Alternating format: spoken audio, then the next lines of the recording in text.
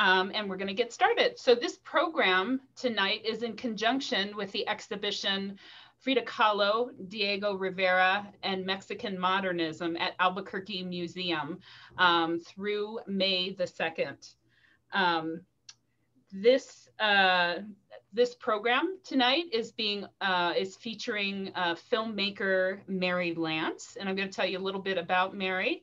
Mary is a filmmaker with over 40 years of experience in documentary production. Her work has been shown at Tate Modern, the Museum of Modern Art, the Guggenheim Museum, and many other venues worldwide. She has made documentaries about indigo, which will be featured in a future exhibition at the museum, artists Agnes Martin and Diego Rivera, and the New Deal art projects of the 1930s, in addition to many documentaries for museums and arts organizations. Her latest documentary is Crowville, a short film about the winter crow roost in Corrales Bosque. Since we have many people from Corrales on here, they're probably familiar with that.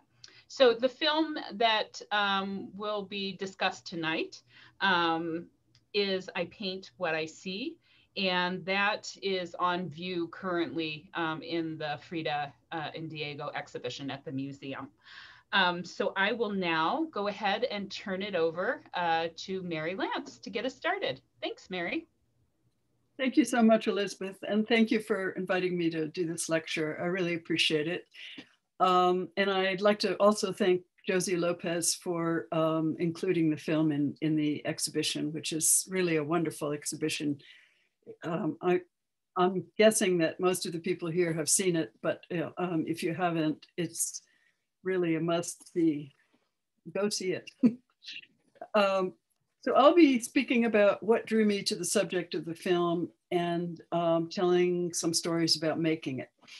The documentary Diego Rivera, I Paint What I See, was made over a period of years between 1985 and 1989, although I'd been researching the subject for some time before. I was living in New York at the time. It was a collaboration with Eric Breitbart, who co-produced it with me, wrote the script, and did most of the cinematography. It was shot and edited in 16mm film, as we did in those days, and it's an hour long. Early on, excuse me one sec. There. Early on, we decided to make a biographical film and to build it around Rivera's own words from his writings, rather than including interviews. I'll be including a few clips from the film here. The first one is from early in the film, at the point where Rivera returned to Mexico from his time in Europe in the 1920s. I foresaw a new society which would need an art that people would have access to in places they frequented in their daily life. Post offices, schools, theaters, railroad stations, and public buildings. Logically, but theoretically, I arrived at mural painting. The political situation in Mexico seemed to favor my prospects. An artist with my revolutionary point of view could find a place. The exile was coming home. My homecoming produced an aesthetic exhilaration which was impossible to describe. It was as if I were being born anew, born into a new world. All the colors I saw appeared to be heightened. They were clearer, richer, finer, and more full of light.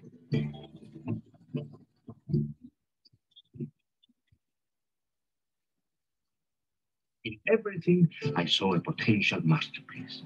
The crowds, the markets, the festivals, the working men in shops and fields, in every glowing face, in every luminous child. All was revealed to me. I had the conviction that if I lived 100 lives, I could not exhaust even a fraction of this store of buoyant beauty.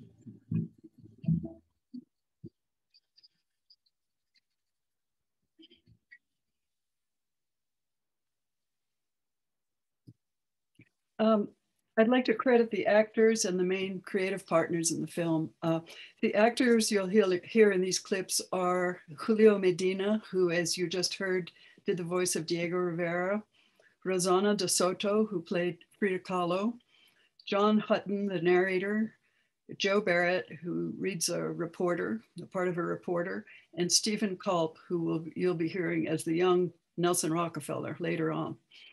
Sarah Fishko was the film editor, Brian Keane composed the music, and Patricia McFate was executive producer. The work in the exhibition at the Albuquerque Museum is from the collection of Jacques and Natasha Gelman, who lived in Mexico City.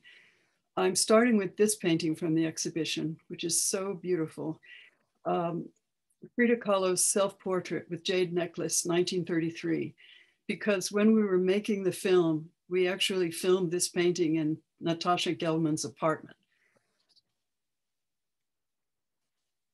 I'd seen the painting in this photograph by Frida's friend, Lucien Bloch, which we plan to include in the film. So I really wanted to get a shot of the actual painting itself. I found out that it was in the Gelman's collection. And on the last day of our last shoot in Mexico City in 1989, we were sitting in the hotel room talking about my saying, I wish I could get a shot of that painting. So our associate producer, Marlene Ehrenberg, called Mrs. Gelman, got her on the phone and explained what we were doing. So she basically said, come right over, and which was pretty remarkable. And so we drove over to her apartment, and we had already given up our van from the shoot since we were, we assumed that we were finished shooting. So we most of us squeezed into a Volkswagen Bug and went over to their apartment.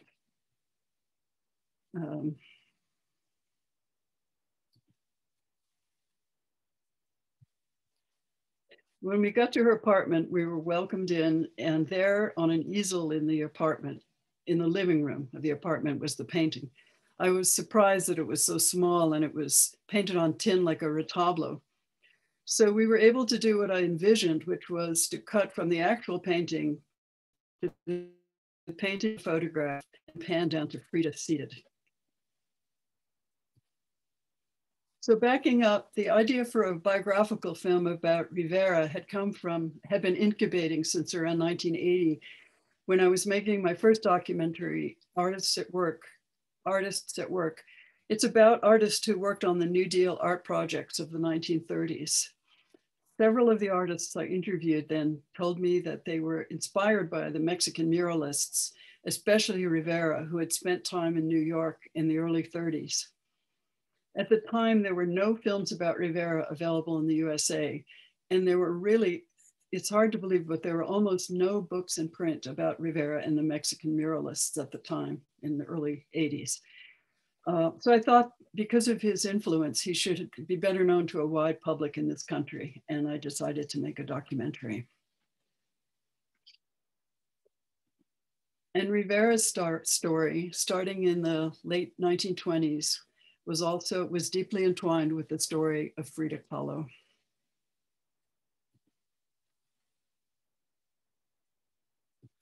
Before beginning to shoot and throughout the whole production, we did extensive film and photo research, went to a number of research collections around the country and in Mexico and searched newspaper clippings, researched Rivera's writings for the script. This is one of several research binders that we put together. I spent a lot of time doing archival research in the 1980s, both for my own films and for many others. Our documentary includes lots of archival film. Some, as I'll mention later, came from the National Archives. At the time, they had flatbed viewers like Steenbeck's, but a lot of the other archives in the 80s required cranking through newsreels with rewinds and eyeballing the image on a little viewer on a table. So it was very, very different from what exists today. That's completely part of the past because so much has been transferred to video or digital files. So that kind of research is completely a thing of the past, and even researching can be done online now. The film was funded by grants, which meant that we had to apply to several places for funding. this takes time. The grant writing takes time, lots of time, and waiting for responses takes time. When funding does come, it comes in piecemeal. So each time we received enough funding, we'd go back to Mexico. And here's a photo of Eric Breitbart shooting at Frida's home in Coyoacan in the southern part of Mexico City with his 16mm camera. So we'd shoot a portion of the story, return to New York, get the film processed, and go back to fundraising and whatever other work we were doing. In the end, we were able to get the funding we needed, mainly from the National Endowment for the Humanities. I got an individual artist grant from the National Endowment for the Arts, and we also got a grant from the National Endowment, New York Council for the Humanities, plus several smaller grants.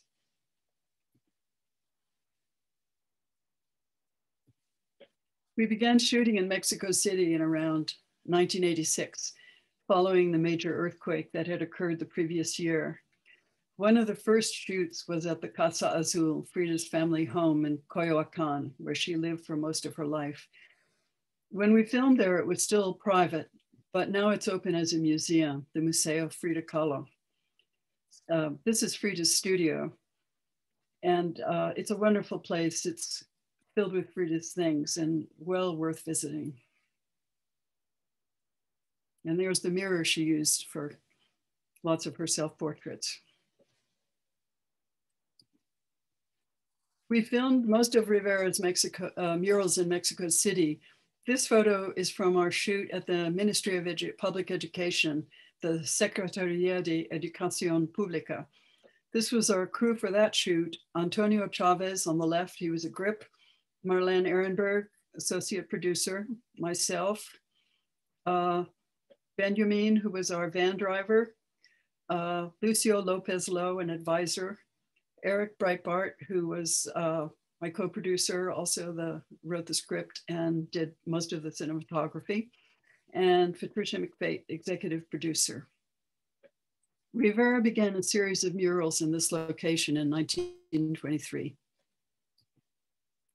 The previous year, he and a group of other artists, including Siqueiros, Carlos Merida, and Orozco, and others, formed the Union of Technical Workers, Painters, and Sculptors, with the aim of painting murals, producing art that would be accessible to all, not just the elite. This was a concept that was an outgrowth of the Mexican Revolution. Rivera also joined the Communist Party in 1922. The mural work was a monumental shift from the way that art had been perceived for hundreds of years. I think the Mexican mural movement was the root of all the public art projects that have been done since. And Rivera was one of its chief protagonists. Along with Orozco and Siqueiros, he had a big influence on American art of the period, especially, as I mentioned, on the artists who participated in the New Deal art projects of the 1930s.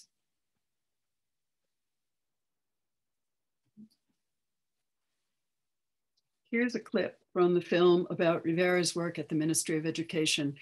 It was his second mural project. The murals line 3 levels of 2 courtyards, so it's just an enormous amount of work.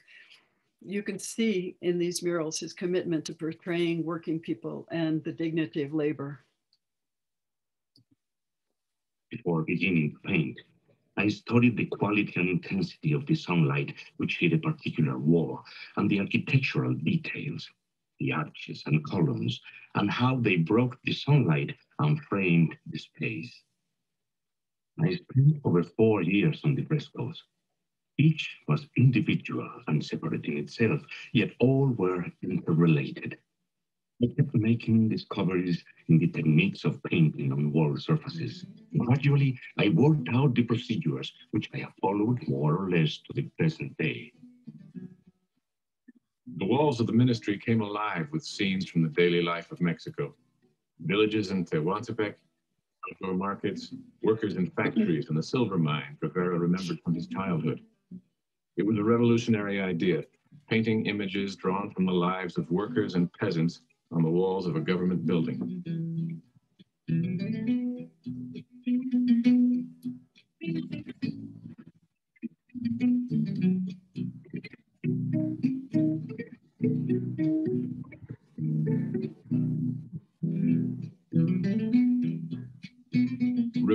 recalled his experience with Cubism.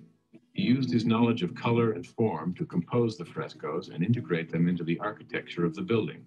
But it was the subject matter more than anything else that enabled Rivera to find himself as an artist.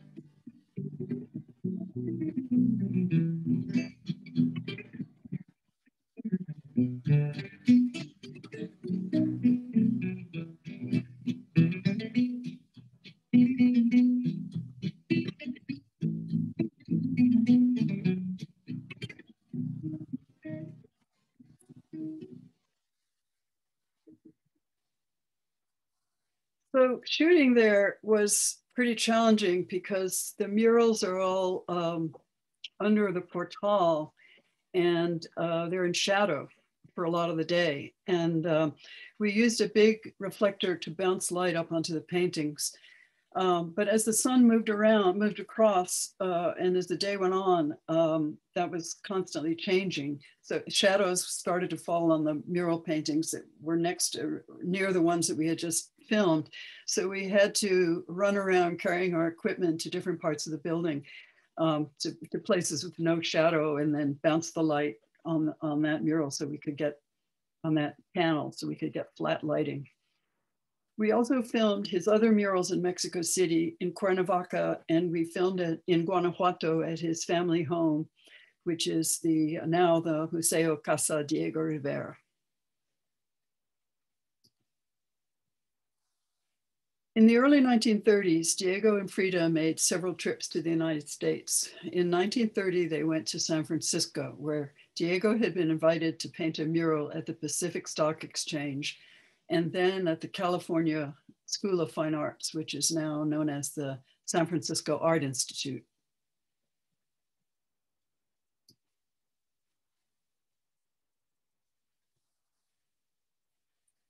The making of a fresco showing the building of a city at the San Francisco Art Institute was painted in 1931. He'd had the idea of the social necessity of art since his time in Europe. In this mural, again, you could see his emphasis on depicting people at work. There's a mention in the film that there were some complaints about him putting his backside in such a prominent place. He replied that that's the view of him that most people are familiar with. He really had a sense of humor. This mural has been in the news lately because there were reports that to raise funds, the San Francisco Art Institute had discussed selling the mural to George Lucas's Museum of Narrative Art in Los Angeles, which is in development now. So there were big protests, and the city of San Francisco voted to give it landmark status, but I think it's still kind of in flux, and I don't think, as far as I know, a final solution has not been reached, but many people want to keep it where it belongs. So hopefully that will happen. In 1931, Frida and Diego went to New York. Rivera was preparing a series of mural panels for a one-person show at the Museum of Modern Art.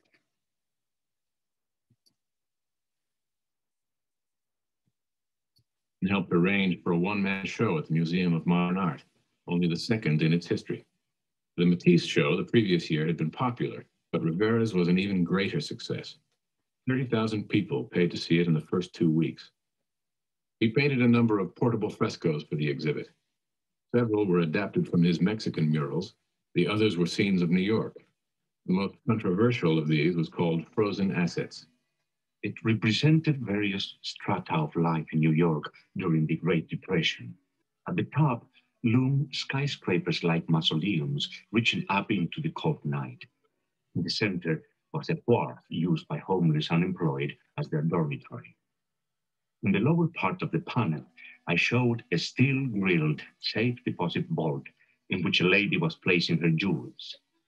My exhibition was well received, though there was embarrassment in some quarters about the frankness with which I represented the current economic crisis.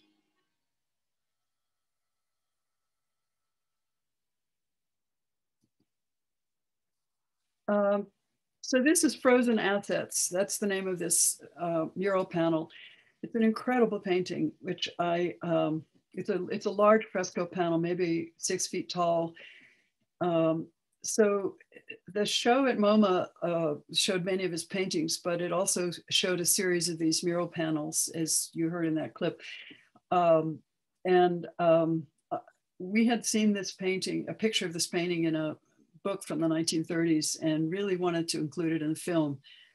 It was in a large private collection, and still is in a large private collection of Frida's and Diego's work in a hacienda called La Noria in Xochimilco in southern part of Mexico City. So it took a long time to make arrangements to shoot there. And I remember when we were driving back from our shoot in Guanajuato to Mexico City, having to pull over to find a phone where we could make a long distance call. This is well before cell phones, to check on the arrangements. But eventually everything fell into place. We got permission and we were able to go there to La Noria to film Frozen Assets. That collection is now open as a museum. It's called the Museo Dolores Olmedo.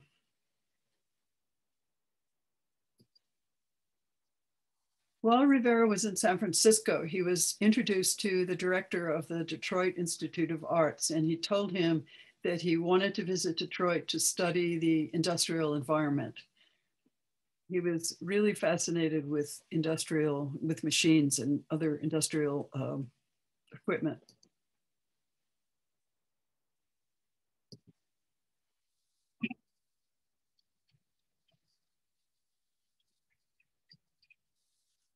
Rivera's fame spread. He was invited to Detroit to paint a mural in the Detroit Institute of Arts to celebrate the city's industry. Rivera spent 3 months absorbing the sounds and the images of Detroit's chemical plants, steel mills, and automobile factories.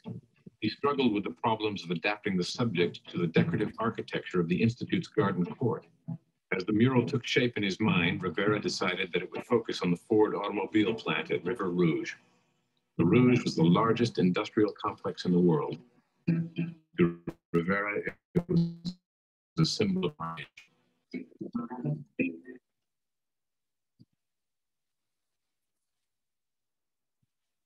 So Rivera began working on the mural series Detroit Industry at the Detroit Institute of Arts in 1932.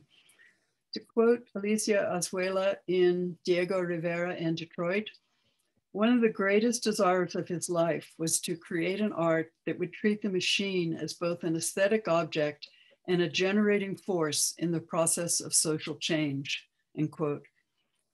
With this monumental series, which was based on the Ford Rouge plant that's just outside Detroit, he was able to merge that idea with his concern for depicting people at work. This footage was taken by a film crew from the Ford Motor Company, and it's now in the National Archives along with all the other films that they took for Henry Ford.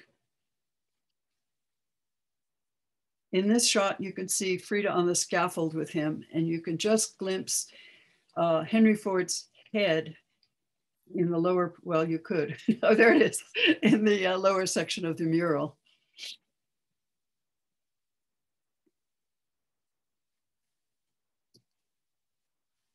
Here's an excerpt from our film about Frida's time in Detroit. Frida sketched in the court to the amusement of journalists who declined to take her seriously. She was more often seen as the young wife of a great artist, not as a painter in her own right. She herself had doubts and expressed them in a letter to one of her American friends, Abby Aldrich Rockefeller. I am painting a little bit too, not because I consider myself an artist or something like that, but simply because I have nothing else to do here. And because working, I can forget a little all the troubles I had last year. I am doing oils on small plates of aluminum. Frida's accident had made it impossible for her to have children, but she became pregnant against her doctor's advice, then suffered a serious miscarriage. Her weeks in the hospital changed the way she saw herself as an artist. The lithograph, Frida and the Miscarriage, 1932, one of her most powerful works is in the exhibition at the Albuquerque Museum. Earlier, I mentioned the profound influence of Rivera and the other artists of the Mexican mural movement. The influence of Frida Kahlo's work has been enormous, particularly to women artists and artists who draw on personal experience, interior experience. I found this clipping from the Detroit News in a scrapbook at the Detroit Institute of Arts archive, and it blew me away. It's partly titled, "Visiting the Homes of Interesting People." Here's an excerpt written by Florence Davies, who spoke about Frida painting our friend, the self-portrait with jade necklace at their temporary home in Detroit. Thus, while her husband paints with large brushes on a huge wall surface, his wife, herself a miniature-like little person with her long black braids wound demurely around her head and a foolish little ruffled apron over her black silk dress in lieu of a smock, chooses a small metal panel and paints with tiny camel hair brushes. This documents the utter lack of respect that was afforded her at the time. And of course, a lack of understanding of the power that she was able to unleash with those tiny brushes. I'll switch to a bad photocopy of the clipping because it's framed a little wider. In the lower right, you can see an inset with the painting self-portrait on the borderline between Mexico and the United States, another one of her greatest paintings. This photo of Diego watching her paint it is in the Mexican muralism exhibit.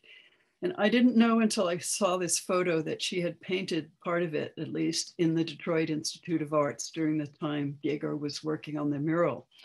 And by the expression on his face, I think you could see the respect that he had for Frida's work. I have a few photos from our shoot at the DIA. Here I am framing a shot with Nancy Schreiber, the cinematographer for that segment of our film, on the right. Here's Nancy on a dolly getting ready to shoot. In this photo, you get a sense of the magnitude of the mural project. In the background, you see the south wall, and with one of the most prominent figures in the mural series, a stamping press at the Ford Rouge, which Rivera interpreted with an echo of the shape of the pre-Columbian goddess Coatlicue. I don't know if I pronounced it correctly. For reference, here's an image of the goddess from Tenochtitlan, which is now in the National Museum of Anthropology in Mexico City.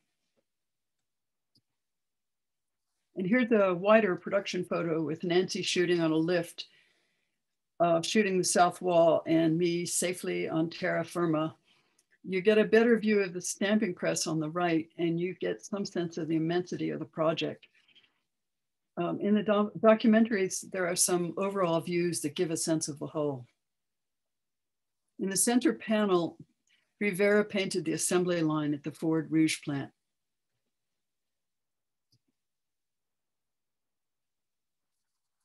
Henry Ford pioneered the use of the moving assembly line for manufacturing cars. And Rivera was fascinated by the workings of the Rouge. We filmed at the Rouge, but decided that this archive footage had more impact than our contemporary color footage of Mustangs being made. Inside the factory, there was an overwhelming sense of compressed space. When I went there, I really understood the genius of Rivera's representation in the mural of the space in that factory.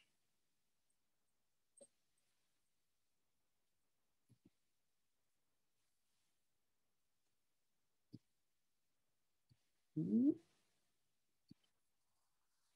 1932, Frida and Diego went to New York, again, for another big mural commission. There's a long sequence in the film about his mural at Rockefeller Center. I'll show two excerpts from it and then talk about it.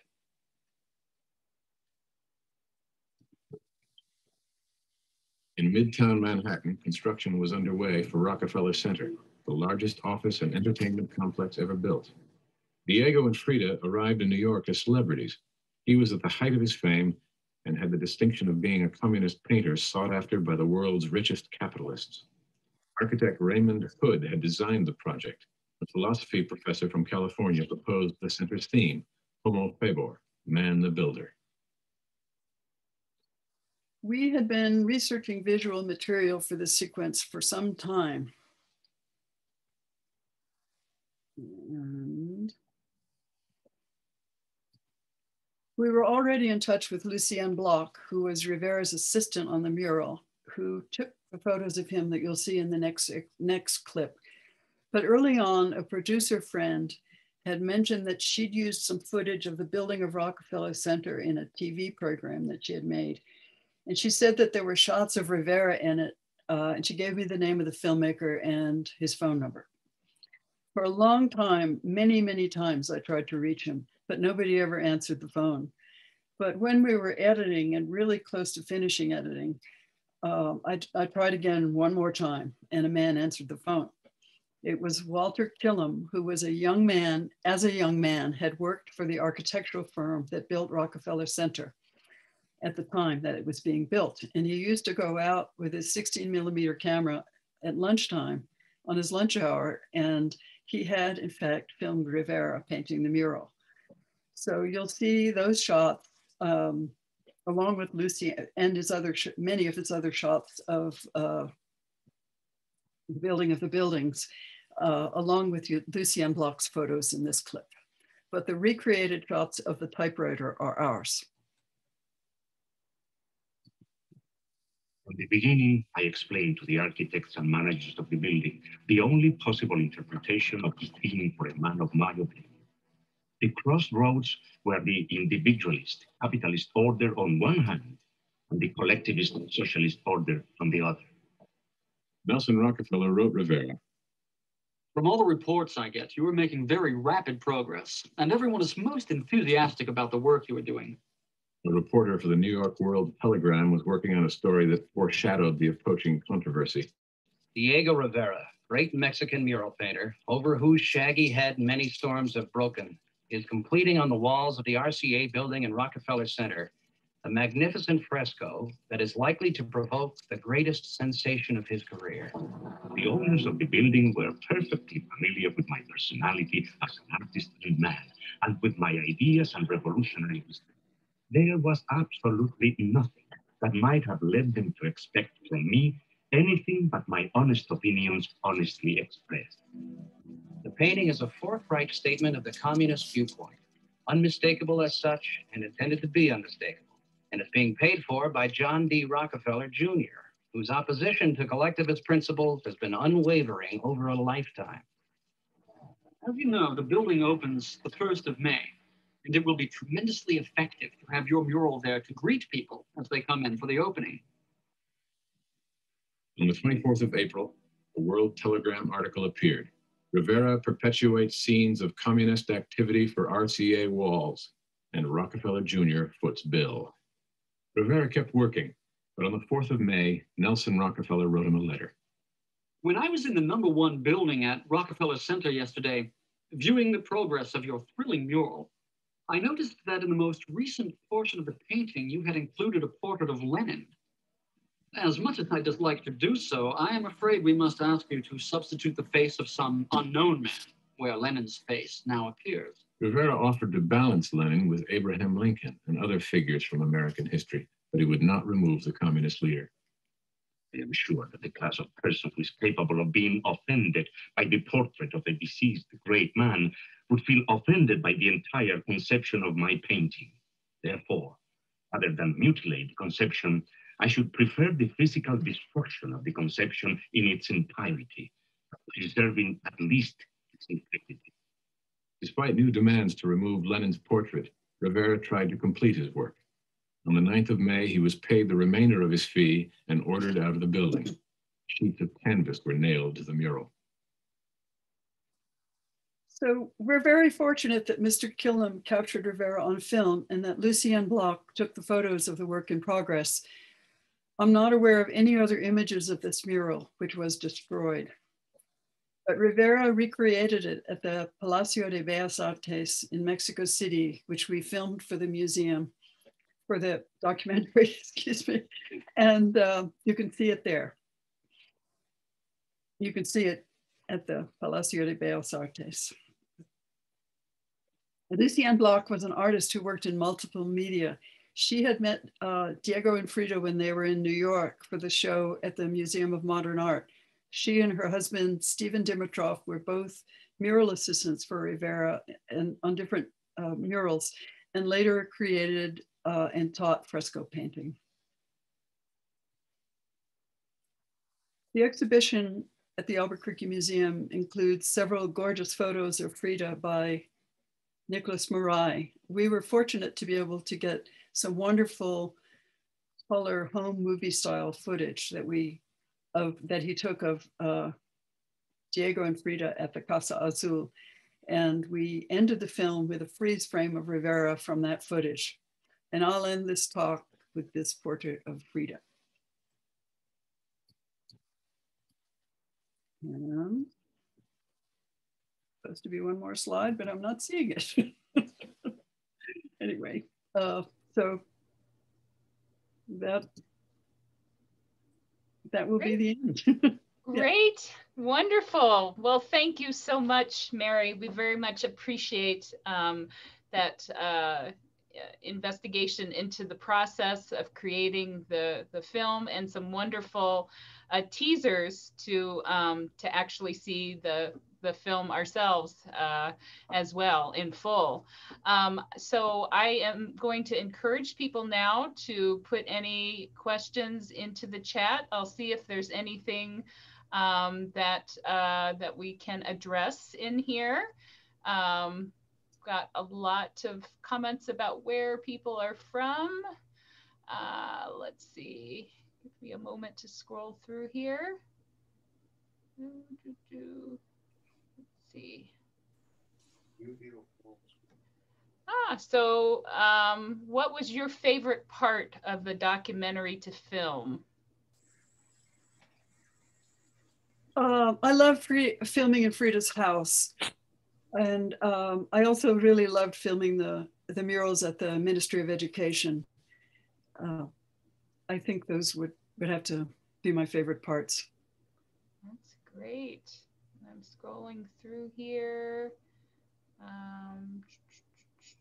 So some people are asking about the best way to see this film if they can't, can't come to the museum. How is this film accessible in another way? Yes, it is. There are DVDs available. There are DVDs available, which you can find at my website, which is newdealfilms.com.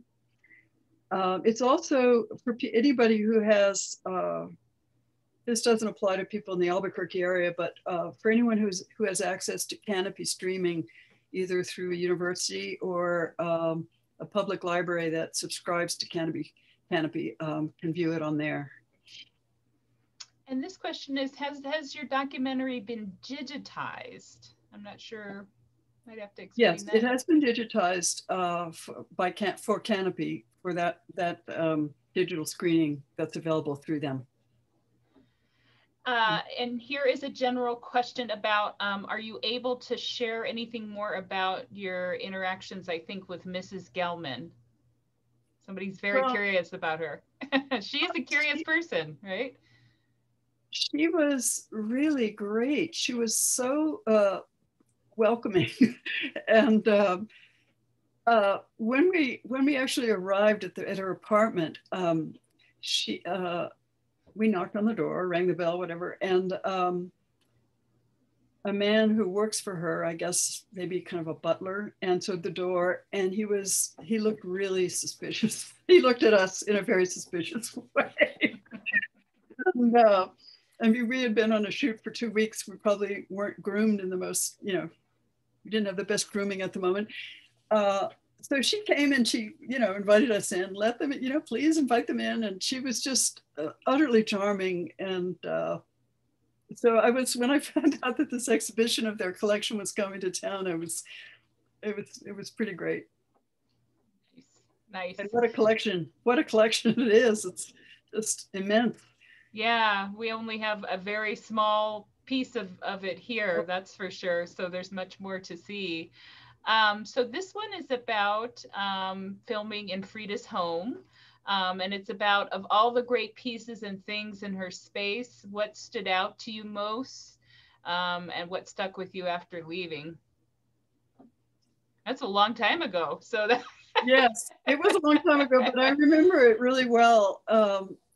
Well, there was some of her clothing and her jewelry were on display. I think they probably are now. I haven't been there back since it's been a museum, so I don't know how much it's changed, but I'm sure that her things are all on display there, and I imagine those things are on display. The kitchen was just fantastic. And there was a bedroom. Well, you saw the little bedroom that Frida slept in her later years, but there was another bedroom where there was a little embroidered pillow on the bed that I don't think she had. I think it was, you know, Mexican embroidery that you could, you know, fabric or pillow that you could buy with beautiful Mexican embroidery on it, that said something about mi amor. It was just so touching. Everything in the place was incredibly touching, and I also loved, of course, her studio, seeing where she worked. Yeah, the personal effects things always really get me. You get to know a lot more about a person Yeah. by seeing that. So this says, I was struck by the involvement of Rivera and Trotsky. How close was this? Did you investigate that at all in your film? Yeah, there's a sequence about that in the film. Rivera invited Trotsky to come to Mexico City, and he and his wife went there and lived there for several years. And they lived in a house that's very close to Frida's house, in the same neighborhood. And it's, I believe, still open to the public. We filmed there, so you could see that in film. It was a very complicated relationship. So there's information about it in the film, but yeah. Great. Yeah, lot to unpack, it sounds like. That's a whole nother story itself. It says, what are your thoughts on the murals for the Green New Deal? Do you know what that reference is? Murals for the Green New Deal? Yeah. I'm not aware of it, but if it's you know, mural project, a public mural projects to support artists, I'm all for it. Yeah. Valerie, do you want to unmute? Do you mean, is this for our current times? Do you want to confirm that if you're still on? Don't know if she can unmute. I'll go on to the next one. So how do you do this film today? How would you do this film today, given all the changes in technology, politics, etc.? Well, wow. I don't think I would be able to do it today because, well, for various reasons. One of which is I would not be able to get the funding that we were able to get in the early and mid 80s. It would obviously be done in a very different style because I don't work in this style. It probably would be more about Frida than Diego. Mm-hmm. But I'm not so sure that at this point I would feel like it was my story to tell. Right.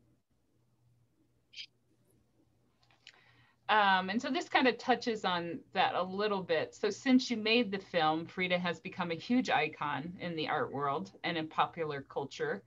Did you have the sense of the possibility that continued rise to fame when you made the film? Could you sense that about Frida? Well, I certainly didn't envision the huge amount of tchotchkes and Frida everything that's all over the place. That I never would have dreamed. But it was very clear that she was a really powerful artist, a great artist, and I'm really glad that she's gotten her due. Besides this film, do you work in other mediums? Someone is curious to know. Besides film, I do nowadays. I mean, I've done some drawing over the years, but nowadays I do some indigo dyeing from time to time because I'm really interested in indigo. I also made a film about that. And I'm not currently working on a film, but I will be again. Yeah. Yeah, we're exploring that concept of indigo for possibly an upcoming exhibit here at the museum. I think. Great idea. Yeah, I don't know if Josie's been in contact with you yet about that, yeah. but very much a possibility. And someone asked if you met Dolores Olmedo in any of your travels. I did meet Dolores Olmedo a couple of times. When we filmed at the Frida Kahlo at the Casa Azul, Frida's house, she at the time was sort of that property kind of fell under her purview at the time, and so I met her at that time, and I met her again because La Noria, the place I was describing, that's a hacienda in Xochimilco, was her home, and so I met her when we filmed there.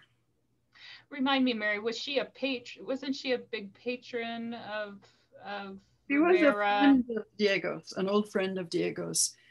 And I don't know any of the details, but my understanding is that she was the recipient of his estate. Interesting. Yeah.